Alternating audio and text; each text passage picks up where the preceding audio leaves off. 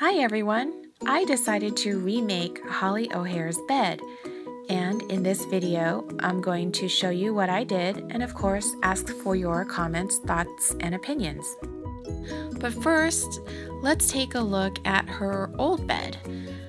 I did like the old bed. I did get quite a few good ideas, one of them from a YouTuber named Zelda Cats, and I wanted to see if I could do better.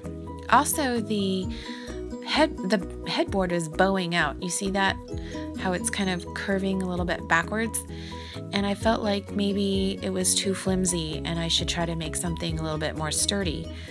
So at Michael's I found this birdhouse. This is actually a birdhouse, but it reminds me of Rapunzel's tower, and I just decided I had to use it somehow in Holly's new bed. But first I was going to paint it this grape taffy color.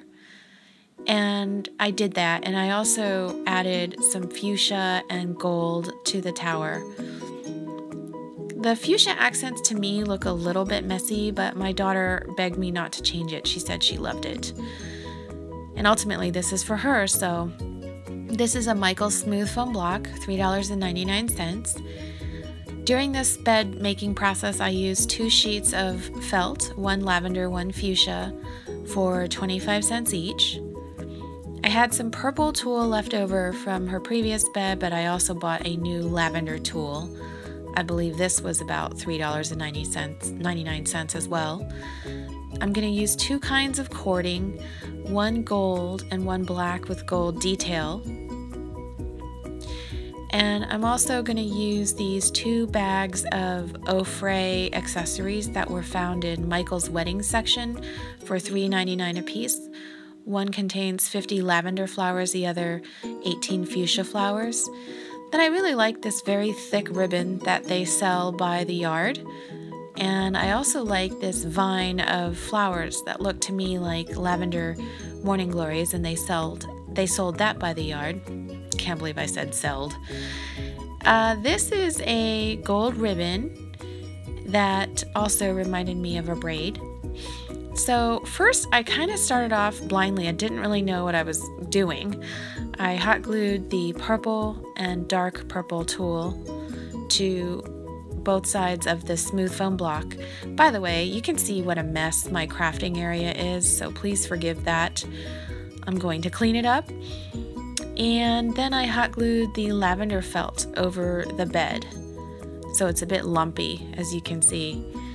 And then I'm going to hot glue this gold cord that looks like a ribbon around all of the bed and also hold that tulle down that's sticking out. Then I had 3 of these dowel rods, and each one of them I painted bright yellow or gold, and I wound the length of the vine around them and hot glued them to hold them down. I also found a laser cut crown for about 99 cents. And I hot glued it, oh no I didn't, I painted it with this splendid gold color. This is what I came up with. Now I'm going to hot glue these fuchsia flowers to the crown. And that's what the crown now looks like. I'm using that as her sort of kind of headboard. To make her blanket, I took the fuchsia felt, and I'm going to be hot gluing these gold braids across. But you don't have to go the whole way because the top of the ribbon will cover it. And then I'm going to go the other way so that I'm creating these diamonds. And then I'm going to hot glue the lavender flowers to the center of each diamond to give her a princessy look. And now I've hot glued lavender flowers on most of the diamonds. And this is where the black cord with the gold detail comes in. I will be hot gluing this around the edges of the blanket. Here I've hot glued 3 sides, but it still seems to be missing something, so to finish it off I hot glued the top and bottom of the top ribbon. And I love her blanket now. This piece of material I had left over from Briar's bed. I'm gonna fold it, hot glue 2 sides of it, turn it inside out, hot glue 2 lavender flowers to the outside of it, stuff the middle with toilet paper, hot glue the 4th side, and voila, this is Holly's pillow. So then what I did was I hot glued the bed to the tower, and then I hot glued 2 of the poles to the side away from the tower. And then I hot glued a length of gold cord down the middle that looks kind of like Rapunzel's braid, because in order for Holly to get up into this bed, she's going to have to climb up that braid.